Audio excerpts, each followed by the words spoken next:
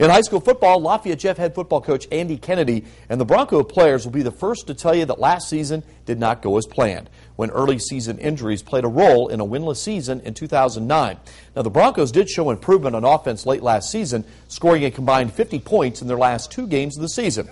Coach Kennedy and his staff are a solid group of coaches, and a number of young players earned invaluable playing time last season. And as the regular season approaches, the Broncos tell Sports Team 18's Ross Bolin that they are indeed an optimistic bunch heading into the 2010 season. I think it's very important for us to get off to a good start. Just one, because we do have a lot of returning starters, and two, because of the team we just kind of the record we had last year.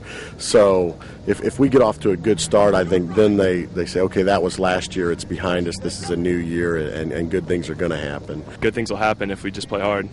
So if we have a fast start, it's great, but even if we get down, we can fight back and play hard the entire game. We thought 0-10, like we never want to go through that again, and I think expectations are really high for us, and offensively and defensive wise, and we will fulfill those expectations.